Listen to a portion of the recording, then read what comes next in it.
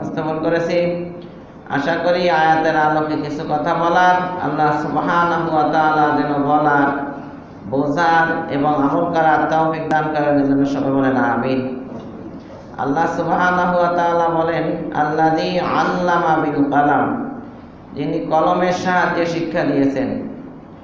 আল্লাহ রাব্বুল আলামিন তার হাবিবকে রবের পরিচয় দিতে গিয়ে বলেন, যিনি সৃষ্টি করেছেন, যিনি মানুষকে জমাট রক্ত থেকে সৃষ্টি করেছেন এবং যিনি কলমের সাহায্যে শিক্ষা দিয়েছেন, এইভাবে তিনি তার রবের পরিচয় তুলে ধরতেছেন। তো আমরা জানি লেখাপড়া উপায়টাই গুরুত্বপূর্ণ। মৌখিকভাবে অনুশীলনের মাধ্যমেও শিক্ষা অর্জন করা যায়। যেভাবে ছাত্ররা স্কুল, কলেজ, ইউনিভার্সিটিতে গতানুগতিকভাবে যে লেখালেখির মাধ্যমেও শিখে, সেটার মাধ্যমেও শিক্ষিত হওয়া যায়। তো ইসলামের যেসব সাহাবায়ে কেরাম শিক্ষিত হয়েছেন, এরা প্রথম পর্যায়ে তো অনুশীলনের মাধ্যমে, যেমন দাওয়াত ও তাবলীগের জামাত যেভাবে মসজিদে হালকা বন্দী হইয়া যেভাবে তারা শিখে, ঠিক এইভাবেই সাহাবায়ে কেরাম আসহাবে সুফফা মসজিদে নববীর বারান্দায় এইভাবেই তারা কি শিক্ষা অর্জন করেছেন। তো এখানে ওই শিক্ষার কথা বলছেন না, এখানে বলতেছেন যেটা কলমের মাধ্যমে যে শিক্ষা দেওয়া হয়, সেই শিক্ষার কথা। মানব সৃষ্টির পর মানুষের শিক্ষার প্রসঙ্গটি উল্লেখ করা হয়েছে। আল্লাহ বলেছেন যে আল্লাযী খলাকাল ইনসানা মিন আলাক, মানব সৃষ্টির কথা এই আয়াতের ভিতরে, দ্বিতীয় আয়াতের ভিতরে তিনি উল্লেখ করেছেন।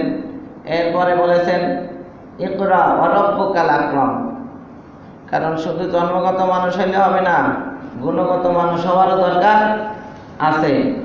সেই হিসাবে লেখাপড়া করে সম্মানিত হওয়ার কথা বলা হয়েছে, যে তুমি জন্মগতভাবে মানুষ তো আছোই, কিন্তু লেখাপড়া শিখে একটু গুণগত মানুষ হও। এই শুধু পড়ার মাধ্যমে না, বরং আল্লাযী আল্লামা বিল কলম, লেখার মাধ্যমেও তুমি শিক্ষিত হয়ে যাও, লেখনী পড়ে পড়ে। বলেন সুবহানাল্লাহ। তাহলে মানুষের মুখ থেকেও শুনে শিক্ষিত হওয়া যায়। এদের ব্যাপারেও আল্লাহ সুবহানাহু ওয়া তাআলা সূরা জুমারের ভিতরে বলেন, ফাবাশির ইবাদিল্লাযীনা ইয়াসতামিউনাল কাওলা ফায়াত্তাবিউনা আহসানাহু উলাইকা হাদাল্লাহ ওয়া উলাইকা হুমুল আলবাব। আমার ওইসব বান্দাদেরকে আপনি সুসংবাদ দিন, জান্নাতের সুসংবাদ দিন। ফাবাশির ইবাদিল্লাযীনা ইয়াসতামিউনাল কাওলা, যারা শুধু মুখে মুখে শোনে, একজনে বলে আর অন্যরা শোনে, সেটা ওয়াজ মাহফিলের ভিতরে হোক, ক্লাসের শোনার মাধ্যমে কি হোক, যেভাবে তাবলীগ জামাতের হালকা বন্দী হইয়া যেভাবে পড়ালেখা পড়ে ওইভাবে হোক, মানে শুইনা যারা শিখে। তাহলে কোরআন শুইনা শিখলে তাদেরকেও সুসংবাদ দিতে বলছেন। ইয়াসতামিউনাল কাওলা, এখানে কাওলা মানে হলো কোরআন সুন্নাহ, যারা শোনে। ফায়াত্তাবিউনা আহসানাহু, শোনার ভিতরে অনেক কিছু শুনতে পারে, বক্তা অনেক কিছু ওয়াজ করতে পারে, কিন্তু সব কিছু আমল করা যাবে না। ফায়াত্তাবিউনা আহসানাহু, শুধু কোরআন সুন্নাহর কথাই আমল করবে। আহসান বলতে কোনটা? কোরআন সুন্নাহ। কোন কোন তাফসীর কারকেরা বলেন যে কোরআন সুন্নাহর কথা ছাড়া তো বয়ানই হতে পারে না, বয়ান তো হবেই কি কোরআন সুন্নাহর কথা। কোনো কিছু প্রমাণ করতে গেলে কোরআন সুন্নাহ লাগবে। তো হুজুরেরা ওয়াজ করতে গেলে অনেক সময় বিভিন্ন ঘটনা উদাহরণ দেয়, এটা কিন্তু প্রমাণ হয় না। উদাহরণ দিয়ে কোনো কিছু প্রমাণ করা যায় না, প্রকাশ করা যায়, ফুটাইয়া তোলা যায়। মূল জিনিসটা প্রমাণ করে কি দিয়া? কোরআন সুন্নাহ দিয়া। এই জন্য যেন আবার সব কথা আবার শুনে আমল করতে আরম্ভ না করেন, যেটা দিয়ে প্রমাণ করছে কোরআন সুন্নাহ ওইটাই যেন কি করেন? আমল করেন। ফায়াত্তাবিউনা আহসানাহু উলাইকা হাদাল্লাহ, এরাই হেদায়েত প্রাপ্ত। ওয়া উলাইকা হুমুল আলবাব, বুদ্ধিমান। যারা কোরআন সুন্নাহ শুনে আমল করে এরাই হলো কি বুদ্ধিমান। তাহলে তাফসীর মাহফিলে যারা আসে তারা মূর্খ না, তারা কি বুদ্ধিমান, তারা বোকা না, তারা বুদ্ধিমান, সচেতন নাগরিক, চালাক নাগরিক। শুধু চালাক না, এরা বুদ্ধিমান। কেউ আছে শুধু চালাকিই করে, বুদ্ধি টুদ্ধি নাই, এই চালাকি গ্রহণযোগ্য না। তাহলে বুদ্ধিমান হওয়া চাই, চালাক হয়ে লাভ নাই, চালাক হইলে হালাক হইতে হবে। বহুত চালাক আছে সমাজে, এরা কেউ বুদ্ধিমান না। তাহলে বুদ্ধি এক জিনিস, চালাক কি আর এক জিনিস। এটার একটা উদাহরণ দিচ্ছে আশরাফ থানভী রহমতুল্লাহ। এক হুজুরের কাছে আগে এক সময় ছাত্র পড়াইতো হুজুরে, তো এলাকার মানুষে কিছু বাতাসা দিছে, চিনি দিয়ে বাতাসা তৈরি করে, আপনারা অনেকেই জানেন, এখনকার ছেলেরা হয়তো নাও জানতে পারে। তো বাতাসা হুজুরে কিছু খাইয়া কিছু রাখবে কিসে, হুজুরের একটা নতুন বদনা আছিল, ওই বদনার ভিতরে রেখে উভয়টা মুখটা কিছু একটা দিয়া বেঁধে রশি দিয়ে খুব আটকায় রাখছে, এমনভাবে একটু দিছে যেন খুললে হুজুরে টের পায় কেউ খুলছে কিনা। ওইটা তালা চাবি দেওয়ার মতন আর কি, তালা মারার মতো। তো হুজুরে যখন কোনো জায়গায় চলে গেছে, তো এক ছেলে চালাক, সে বলতে আছে হুজুরের এই বাতাসা তো আমরা খাইতে পারি। কয় গিরা করলে হুজুরে এসে খবর করবো আনি দিবানি, মা টের পাই দিবানি। কয় গিরাও খোলার দরকার নাই, এমনি বাতাসা খাওয়ার বুদ্ধি করি। কয় কি বুদ্ধি? কয় বাতাসা খাওয়ার বুদ্ধি হইল ওই যে বদনার নাল আছে না, ওইটা পানি ঢেলে দেবো, বাতাসা কিনে শরবত হয়ে যাবো, আমরা সবাই ভাগযোগ করে খাই ধুই দেবো। হুজুর আসলে বলবো কয় না আমরা তো আমরা ধরিও নেই, গিরা তো যেমনটা হেমনি কি আছে, ভিতরের বাতাসা সব কি শেষ, একবারে খালি হয়ে গেছে। এখন এই যে কাজটা করলো শিক্ষকের না আরো হাতিয়া তো আইনা খাওয়াইবো, এটা না বুদ্ধিমানের কাজ। উল্টা শিক্ষকেরটা আরো খাইয়ে ফেলছে, এটা কি চালাকি না? এটা কি বুদ্ধিমান বলা চলে? এটা কি চালাকি। তো সমাজে কিছু লোক আছে তারা চালাক কিন্তু বুদ্ধিমান না। তাহলে বুদ্ধিমান কারা? যারা কোরআন শিখে, কোরআন মতো চলে। আল্লাহ বলেন ফাবাশশির ইবাদিল্লাযিনা ইয়াস্তামিউনাল কাওলা ফায়াত্তাবিউনা আহসানাহু উলাইকা হাদাল্লাহ ওয়া উলাইকা হুমুল আলবাব। তা আমরা তো আসলে একটা বিষয় নিয়ে আলোচনা করি, শুধু যদি এই আয়াত নিয়ে আলোচনা করে তাহলে ওয়াজ শেষ হয়ে যাবে। এই জন্য শুধু ওই একটু ধারণা দিয়ে দেয় যে জ্ঞানবান ব্যক্তিকে, সমাজে তো অনেকে নিজেদের জ্ঞানী মনে করে, আসলে জ্ঞানের গও নাই, এমনি একটু ভাব দেখায়, ওই একটু চালাকি আছে আর কি। তো যাই হোক, আল্লাহ বলতেছেন আল্লাযী আল্লামা বিল কালাম, যিনি কলমের সাহায্যে শিক্ষা দিয়েছেন। তাহলে মানব সৃষ্টির পরে মানুষের শিক্ষার প্রসঙ্গটি উল্লেখ করতে গিয়ে আল্লাহ তাআলা বলেন আল্লাযী আল্লামা বিল কালাম, কলমের সাহায্যে শিক্ষা দিয়েছেন। কারণ শিক্ষায় মানুষকে অন্য অন্য জীবজন্তু থেকে স্বতন্ত্র এবং সৃষ্টির সেরা রূপে চিহ্নিত করে। আদম আলাইহিস সালামকে যখন ফেরেশতারা সিজদা করলেন, তো আদম আলাইহিস সালাম কি অনেক ইবাদত বন্দেগী করছেন তারপরে করছেন, না শুধু জ্ঞান অর্জন করছেন আর অমনি সৃষ্টির সেরা হয়ে গেছেন? ইবাদতের মাধ্যমে না ইলমের মাধ্যমে?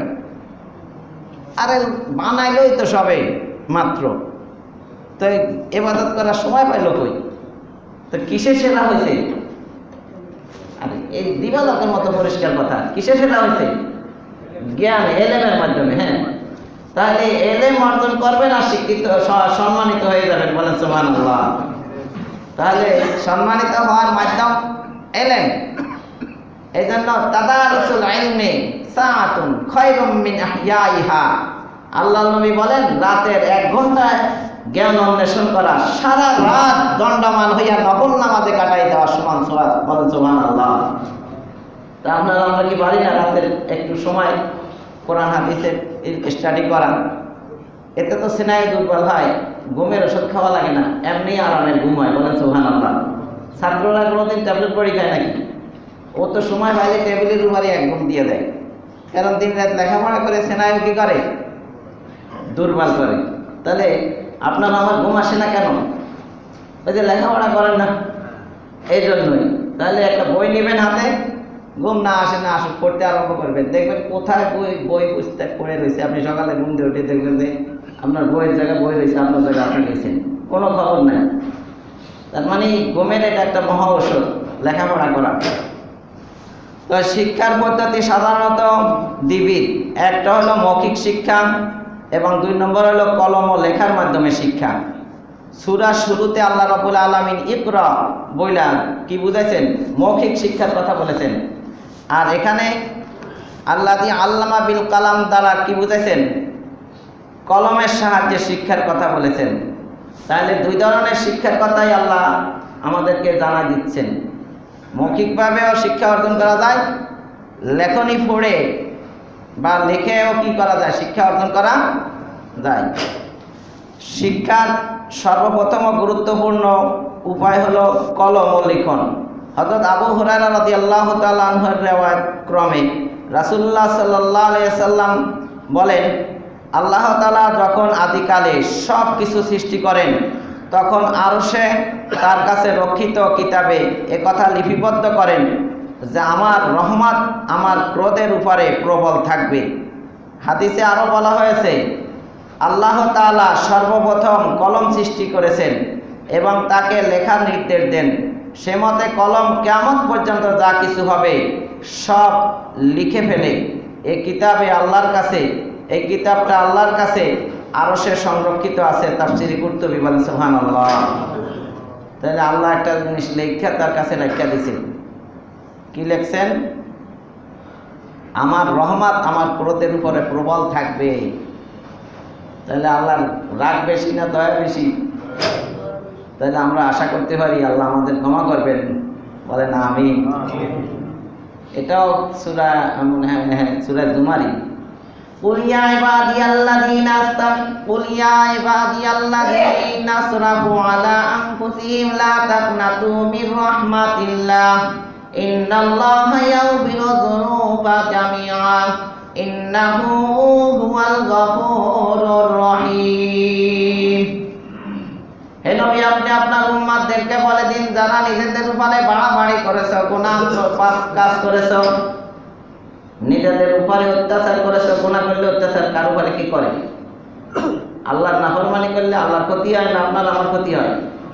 জাহান্নামে চললে কে? আল্লাহ জ্বলবো না আমরা নিজেরাই জ্বলবো? তাহলে গুনাহ করা মানে ক্ষতি নিজের পায়ে নিজের কুড়াল মারা।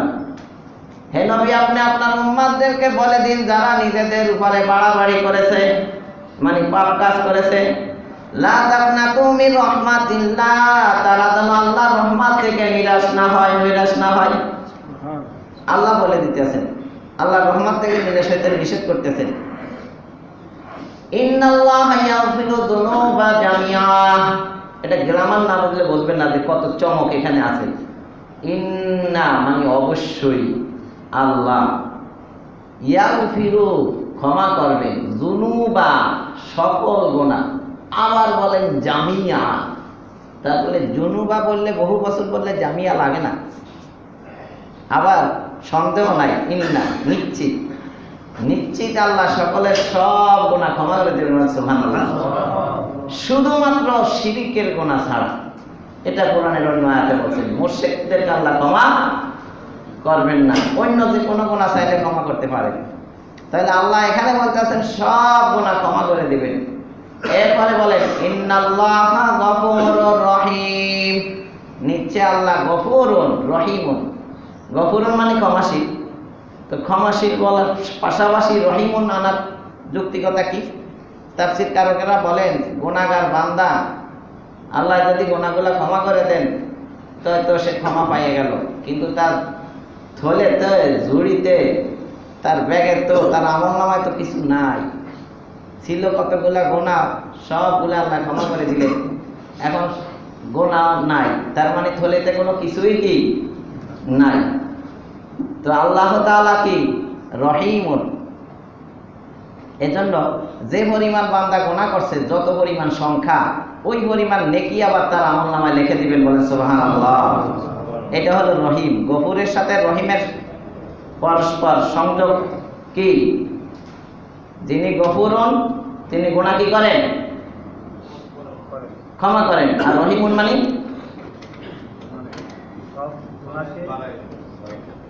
গুনাহকে সওয়াবে পরিবর্তন করে দেন। আচ্ছা, তো এখানে আমরা তাফসীরে কিতাবের মাধ্যমে এটা জানলাম। তো এখানে জ্ঞান তো আল্লাহ তাআলা কাউকে ব্রেনে জ্ঞানও দিচ্ছেন, বুদ্ধি শুদ্ধি অনেকের দিয়ে দিচ্ছেন বুদ্ধিগত জ্ঞান। এই জ্ঞানের দ্বারা মানুষ কি করে? বিভিন্ন সংগঠন, প্রতিষ্ঠান, বিভিন্ন রকমের ফ্যাক্টরি, সমাজ পরিচালনা, রাষ্ট্র পরিচালনা, বিভিন্ন বুদ্ধিশুদ্ধি দেয়, উপদেষ্টা হিসাবে কাজ করে। আবার কিছু লোককে আল্লাহ তাআলা ভাষাগত জ্ঞান দিয়েছেন। সে ইসলামের জন্য বলিষ্ঠ স্বরে অনেক বক্তৃতা দেয়। বাতিলের একটা আতঙ্ক সে ইসলাম প্রচারের কাজে ব্যয় করে। অনেকে ওয়াজ করতে পারে, সুন্দর করে লেকচার দিতে পারে, কলেজ ইউনিভার্সিটিতে সে বক্তৃতা দিতে পারে। আবার অনেকে পারে না। তাহলে এটাও একটা বড় নিয়ামত। যেমন মেধা বুদ্ধিগত একটা নিয়ামত, এরকম ভাষাগত এটাও কি একটা নিয়ামত। এরপরে কলমের মাধ্যমে এটাও একটা নিয়ামত। আল কালামু নিয়ামাতুন আযীমা মিনাল্লাহ, আল্লাহর পক্ষ থেকে কলম এটা একটা বড় নিয়ামত। এই কলমের সাহায্যে অনেকে অনেক লেখনী লেখে। সে মারা যায় কিন্তু তার লেখনী তাকে মরতে দেয় না, অমর করে রাখে। অনেক লেখনী পড়ে পড়ে আমরা তাদেরকে কি করি? স্মরণ করি। তো এখানে জ্ঞান কয় ধরনের হয়ে গেল? 3 ধরনের। মেধাগত জ্ঞান, ভাষাগত জ্ঞান, লেখনীর জ্ঞান। তা আল্লাহ রাব্বুল আলামিন এই লেখনীর জ্ঞান এটাও তিনিই দেন। যাকে দেন সে পায়, যাকে দেন না সে পায় না। সবাই কি কলমিস্ট, সবাই সাহিত্যিক, সবাই কবি, সবাই শিল্পী, সবাই কি গায়ক, সবাই কি বক্তা, কি সবাই কি বুদ্ধিমান? না। তাহলে যা কিছু দেখি সমাজে, যাকে যেটুক দিছে কার পক্ষ থেকে আসছে? আল্লাহর পক্ষ থেকে আসছে। তো এই কলম, এখন তো বিভিন্ন রকমের কলম বের হয়েছে, কিন্তু কলম বা কলমের মাধ্যমে যে লেখা হয় কালি, এবং যেখানে লেখে কাগজ, যেসব প্রিন্ট ছাপাখানা, এগুলা ইসলামের প্রথম যুগের চাইতে অনেক উন্নত, অবশ্যই উন্নত, আপনাকে স্বীকার করতে হবে। আগে এত দামি কলম ছিল না, এত দামি কাগজ ছিল না। আপনার চামড়ার উপরে, পাথরের উপরে, এই বিভিন্ন বাঁশের কঞ্চি, বিভিন্ন রকমের জিনিস দিয়ে কি করতো? খোদাই করে লেখতো, অনেক কষ্ট হইতো। কিন্তু লোকগুলা ছিল সলিড, কলম পরিচালক, লেখকগুলা ছিল ভালো। তারা কখনো মিথ্যা লেখত না, কারো বিরুদ্ধে ষড়যন্ত্রমূলক লেখত না। আজকাল তো লেখনের মাধ্যমে প্রতিষ্ঠান ধ্বংস করে দেয়। একজনের জমি আর একজনের নামে জাল দলিল করে ফেলে। তাহলে উন্নত মানের কলম, উন্নত মানের কালি, এ দিয়ে কি হলো? সমাজের কোনো লাভ হয়েছে না লস হয়েছে বলেন? তাহলে কি দরকার আমাদের? কি লিখবো, কিভাবে লিখবো, এইটা শিখতে হবে। এই লেখকের এই কলম চালানোর শক্তি, এইটাই যে ইলমুল ওহী, কোরআনী জ্ঞান, আসমানি জ্ঞান। যদি কারো কাছে আল্লাহর প্রদত্ত জ্ঞান, ওহীর জ্ঞান, ঐশী বাণী, নবী রাসূল গণের এই চিন্তা চেতনা কারো ভিতরে আসে, সে তো অন্যায়ের বিরুদ্ধেই লিখবে। সে তো কখনো অন্যায়ের পক্ষে কি কখনো কলম পরিচালনা করবে না। তাহলে বোঝা গেল আজকের লেখকদের ভিতরে সে আসমানি জ্ঞান নাই, কোরআনী জ্ঞান নাই। এমনিতেই সাংবাদিক মানে সাংঘাতিক হয়ে গেছে, তিলের তাল করে, যা ইচ্ছা তাই লেখে। কার 12টা বাজে সেদিকে তারা ভুলফেল করে না। কিসের কারণে? ওই যে পরকালের চিন্তা নাই, আল্লাহ পরকালের কোনো চিন্তা তার মাথায় নাই। তাহলে লেখার আগে লেখকের চরিত্র সংশোধনের দরকার আছে। এই লেখকের চরিত্র সংশোধন করে কিসে? স্কুল কলেজ ইউনিভার্সিটির এইসব লেখাপড়ায় না, বরং এই কোরআনী জ্ঞান মানুষের কি করে? চরিত্র সংশোধন করে। এই জন্য আল্লাহ নবী বলেন, বুইস্তু মুআল্লিমা লিউতাম্মিমা মাকারিমাল আখলাক। আমার আবির্ভাব এই পৃথিবীতে প্রেরিত হয়েছি, আমি একজন শিক্ষক, আমার সাবজেক্ট হলো চরিত্র, ক্যারেক্টার। মানুষের উন্নত চরিত্রের, মানুষকে উন্নত চরিত্রের সমাসীন ঘটানোর জন্য, মানুষকে উন্নত চরিত্র শিক্ষা দেওয়ার জন্য আমার আবির্ভাব। আজকাল যারা লেখক, তাদের চরিত্র কতটা ভালো, যাদের ভিতরে ইসলামী জ্ঞান নাই, ধরে রাখেন এরা যত সুন্দর লেখনী লেখুক, এই লেখার ভিতরে, এই লেখার দ্বারা কেউ চরিত্রবান হবে না। আদর্শ সমাজ, আদর্শ পরিবার, আদর্শ রাষ্ট্র গঠন এদের লেখনী পড়ে কি হবে না, বরং মানুষ এইসব নভেল, চিত্রালী, নাটক, উপন্যাস এইসব পড়া পড়া চরিত্রহীন হয়ে যাবে। স্বামী স্ত্রীর ভিতরে দাঙ্গা হাঙ্গামা বাঁধবে, সংসার নষ্ট হবে, সমাজে কলহ হবে। তাহলে বোঝা গেল যে কলমের একটা শক্তি আছে। কলমের শক্তি অবশ্যই কি আছে। যেমন বাক শক্তিরও খুবই গুরুত্ব, তেমন কলমের শক্তিরও কি আছে, গুরুত্ব আছে। আল্লাহ রাব্বুল আলামিন কলম দিয়ে শিক্ষা দিচ্ছেন।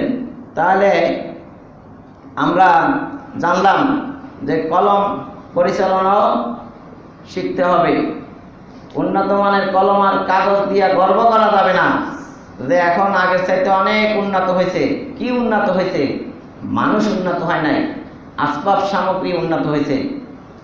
মানুষের ব্যাপারে এখন আর গবেষণা নাই, এখন সকল ধরনের গবেষণা চলে গেছে আসবাব সামগ্রীর উপরে। মানুষ এখন লোহার উপরে গবেষণা করিয়া প্লেন তৈরি করে আকাশে উড়ায়, পানিতে জাহাজ তৈরি করে ভাসায়, বিভিন্ন রকমের রেলগাড়ি বা বিভিন্ন যানবাহন তৈরি করে, বিভিন্ন পোশাক শিল্প আগের চাইতে অনেক উন্নত, মানুষের আসবাব সামগ্রী, ফার্নিচার অনেক উন্নত, আগের চাইতে অনেক দিক দিয়ে সব দিক আগাই গেছে।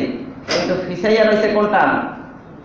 মানবতা, মনুষ্যত্ব, মানুষের মানবিক আচার আচরণটা অনেকটা কি হয়ে গেছে, হায়াওয়ান জানোয়ার পশুর সুলভ হয়ে গেছে। কিসের অভাবে? কোরআনিক জ্ঞান না শেখার কারণে। এখন মানুষ যারা কলম চালায় এরা নিজেদেরকে সম্মানিত মনে করে, আমি একটা সম্মানিত জব, আমি শিক্ষিত লোক। আর যারা ফার্মার, কৃষক, চাষি, এরা তো নাঙ্গল চষতে আছে, এরা তো সবসময় নোংরা কাজগুলাই করে, কাদা মাটির ভিতরে থাকে। ওর চাইতে আমি সচিবালয় চাকরি করি, আমার শুধু লেখালেখির কাজ, আমি মনে হয় শ্রেষ্ঠ। এই ধারণাটা ভুল। বরং আগে মানুষ নাঙ্গল চষে খাইছে, এখন আপনি কলম চষে খাইতে আছেন। চষাচষি ঠিকই আছে, আগে চষছে জমিনে, এখন হয়তো কাগজে চষতেছেন।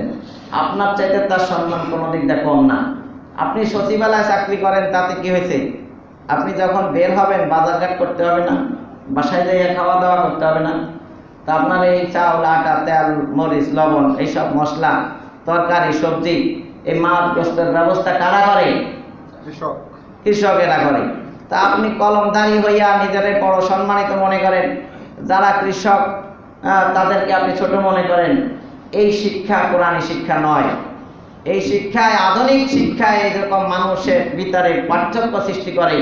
কিন্তু আল্লাহ দিয়ে আল্লামা বিল কলম, যিনি কলম দিয়া শিক্ষা দিছেন, সেই রব্বুল আলামিন মানুষকে এই ব্যবধান কি করে না, সৃষ্টি করে না।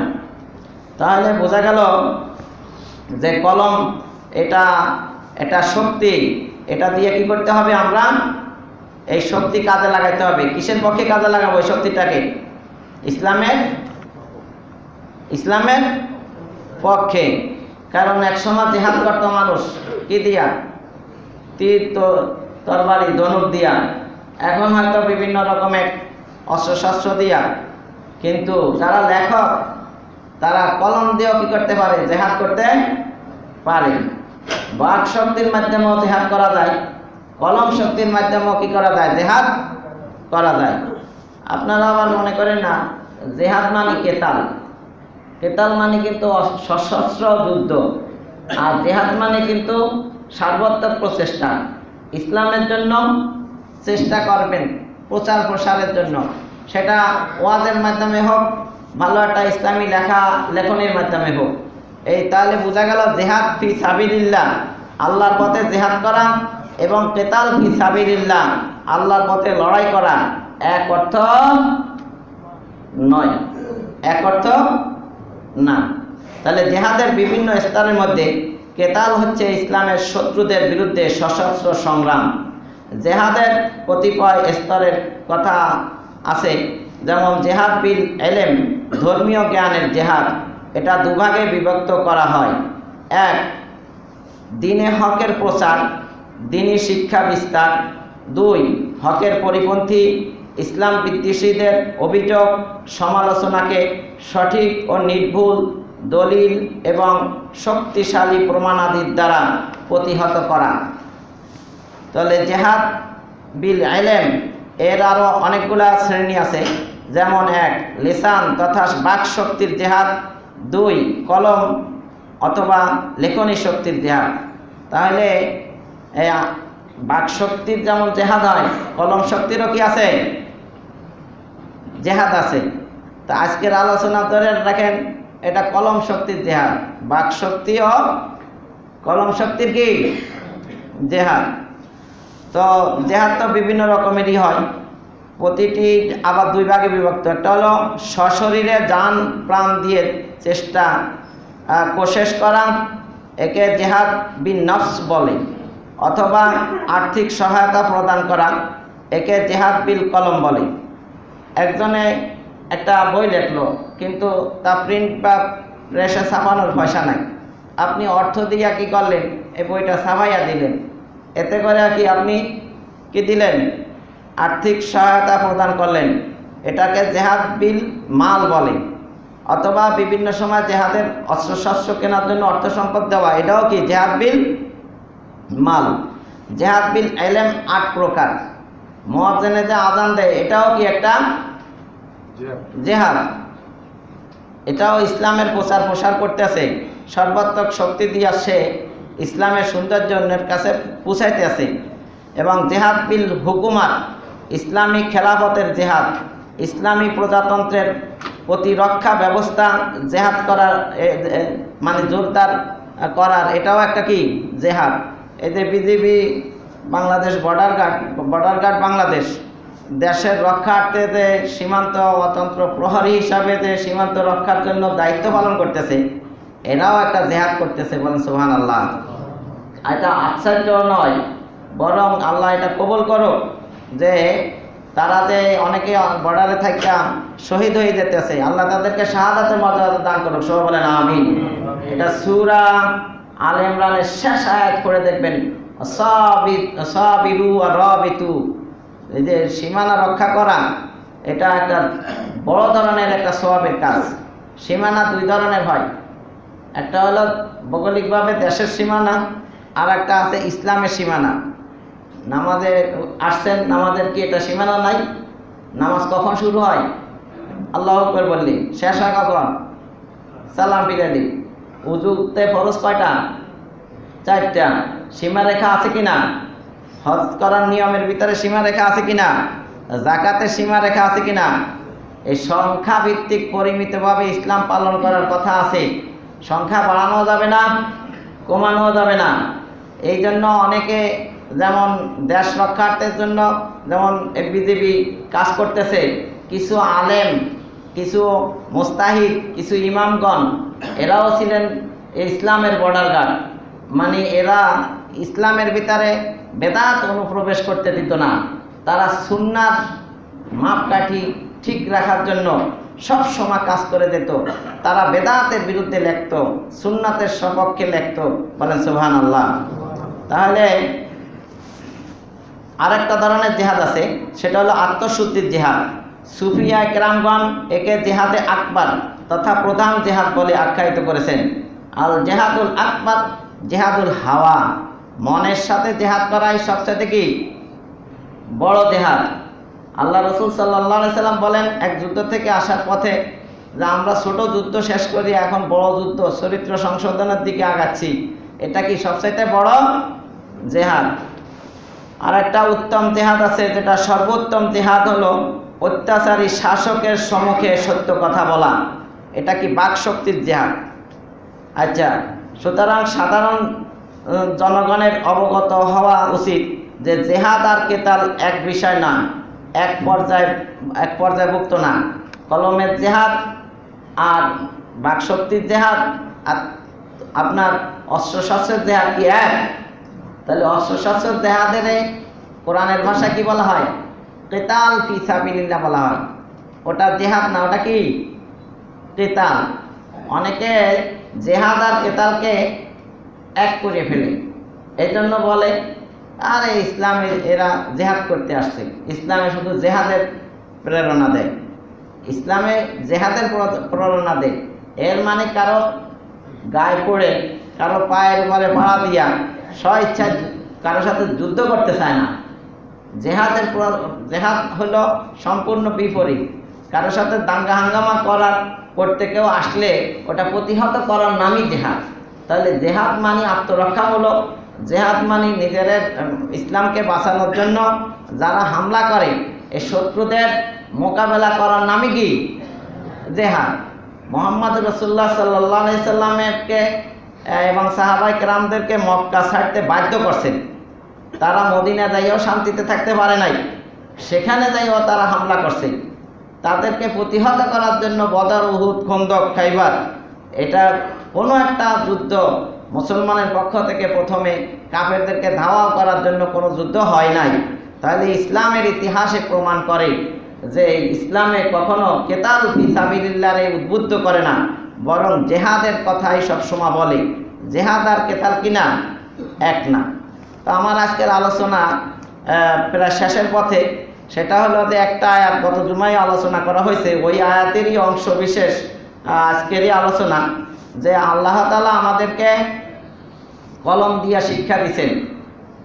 কলম দিয়া যে শিক্ষা দিচ্ছেন, এই কলম দিয়া যে শিক্ষা যেটা হচ্ছে এখন গতানুগতিকভাবে যে লেখাপড়ার মাধ্যমে, এইটা আপনার আমার সকলের সন্তানদেরকে, ছেলে মেয়েদেরকে এই শিক্ষা দিতে হবে। কারণ এখন আর শুধু সেই সাহাবাদের মতন অনুশীলনী আর ওই ওয়াজ আর তাবলীগ জামাতের হালকার মতো শিখলে হবে না, বরং লিখতেও হবে প্রত্যেকটা সন্তান, আবার অন্যের লেখা যেন সে পড়তেও পারে। জাতির জন্য সে যেন লিখনি দিয়া, কিছু উপহার দিয়া, দেশের বাসীকে খেদমত করে যেন সে মারা যেতে পারে, এবং অন্যের লেখনি পড়েও যেন সে উপকৃত হতে পারে। তাহলে আমরা যে লিখব এবং অন্যের লেখা পড়ব, এখানে আপনার আমার বুঝতে হবে কার লেখা পড়ব এবং কি লিখব। লিখতে গেলেও ইসলামের সপক্ষে যেন আমার চিন্তা চেতনা, আমার কলম চলে, এবং যে লেখনীগুলো পড়ব ওগুলোও যেন ইসলামের সপক্ষের লেখাই কি পড়ব। এজন্য আমাদের প্রত্যেকে চিন্তা করতে হবে যে আমরা আমাদের সন্তানদের কিসের উপরে রেখে যাচ্ছি। পিতামাতার অর্থ, চিন্তা, মেধা ও শ্রম সন্তানের ভবিষ্যতের স্বার্থে মা বাবা সব কিছু বিসর্জন দেন। দেওয়াও কি দরকার? অবশ্যই কি দরকার। সন্তানের ভবিষ্যতের কত দিক নিয়েই তো আমরা চিন্তা করি, পরিকল্পনা করি এবং বিভিন্ন ব্যবস্থা গ্রহণ করি। মনে রাখা দরকার, সন্তান আমার হাতে আল্লাহ রাব্বুল আলামিনের একটা আমানত। সন্তান এটা কি আমানত।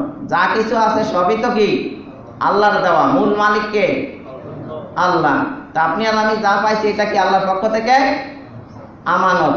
ই আমানত চাঁদে রোজে নজদে মাস, দর হাকিকত মালিকে হার শাই খোদাস। যা কিছু পাইছি এগুলা সাময়িকভাবে আল্লাহ তাআলা আমানত দিচ্ছেন। আমানত তো ফেরতযোগ্য, বুঝাইয়া দিতে হবে সঠিকভাবে। যদি বুঝাইতে না পারে কৈফিয়ত দিতে হবে, এর খেসারত আছে, উসুলে মাসুলে আদায় করবে। পৃথিবীতে কোনো কিছুর মালিক আমরা নই। আপনি একটা নতুন জামা গায়ে দিচ্ছেন, এখন যদি কন না এটা আমি ছিঁড়ে ফেলবো, কাল হাসরের মাঠে কি আপনার কৈফিয়ত দিতে হবে না? আপনি একটা বাড়ি করছেন 10 তলা, এরপরে না এটা আমার বাড়ি, আমি ভেঙে ফেলবো, তাহলে পরকালে কি অর্থ হতে অপচয় করলে এরকে জবাবদিহি করতে হবে না? তাহলে সন্তান আপনার, আপনি যা ইচ্ছা তাই পড়াবেন, একদম বাকডুম ঘোড়াডুম সাজে, আর পরকালে আপনাকে জবাবদিহি করতে হবে না এমনটা না, বরং সন্তানের জন্য আপনার পরকালে জবাবদিহি করতে হবে। আর চারদিকে শয়তানের দোসররা আমাদের সন্তানদের ইসলাম থেকে বঞ্চিত করার জন্য নানা ফাঁদ পেতে চলেছে। আলো নাম দিয়ে বিভিন্ন অন্ধকারের দিকে তাদেরকে ঠেলে দিচ্ছে, সংস্কৃতির শিরোনাম তাদেরকে আল্লাহর নাফরমানিতে লিপ্ত করছে, ঈমান হরণ করছে। বিভিন্ন রকমের সাংস্কৃতিক অনুষ্ঠানের কথা বললাম, আমাদের ছেলে মেয়েদেরকে কি করতেছে? আলোর দিকে নিচ্ছে না, কিসের দিকে নিতেছে? অন্ধকারের দিকে নিতেছে। আমরা কি তাদের জন্য এই পরিমাণ দ্বীনি এলেমের জ্ঞানের ব্যবস্থা করে যেতে পেরেছি যার দ্বারা তারা ঈমানের উপরে টিকে থাকতে পারে? আমরা কি তাদের সামনে আলো আধার স্পষ্ট করে যেতে পেরেছি যে ছেলেরা আমাদের মৃত্যুর পরে বুঝতে পারবে কোনটা হক কোনটা না হক, কোনটা ভালো কোনটা মন্দ, কোনটা ইসলাম নয়, কোন কাজ করণীয় কোনটা বর্জনীয়? এই জ্ঞানকে আমরা দিয়ে মারা যেতে পারতেছি? ছেলেদের কাছে কি এই সব জ্ঞান আমরা তুলে ধরতে পারতেছি? তাহলে আমাদের কি দায়িত্ব নাই এগুলা করা? তাহলে সন্তান কাদের সাথে চলছে, কাদের পথে চলছে, এটাও দেখতে হবে যে কাদের সাথে চলে এবং কোন পথে সে চলে। এটা আপনার আমার প্রত্যেকের দেখা নৈতিক দায়িত্ব। যদি সন্তান পথহারা হয় কাল কিয়ামতের দিন কি সেজন্য সন্তান আমাদেরকে দায়ী করবেন না? অবশ্যই কোরআনের আয়াত আছে, আল্লাহর কাছে তারা বলবেন, আল্লাহ এদেরকে নিয়ে আসো যারা আমাদের আজ মুরব্বী ছিল, বড়রা, তারা শৈশবকালে যা ইচ্ছা তা করতে পারত, আমরা তখন ছিলাম কোমল, আমাদেরকে যা শিখাইতো তা শিখতাম, কই তারা তো আমাদেরকে ভালো পথে নেয় নাই। তাহলে তাদেরকে নিয়ে আনেন, তাদেরকে আমরা পায়ের তলে রেখে তাদেরকে সহ জাহান্নামে যাই, নাউজুবিল্লাহ। সুতরাং এত ছেলে খেলা নয়, বাবা হইছেন আবার বাবা হইছি তাই বইলা এটা একটা পরকালে নাজাতের মাধ্যম নয়। উপযুক্ত সন্তান গঠন করতে না পারলে এটাই হবে সর্বনাশের মূল।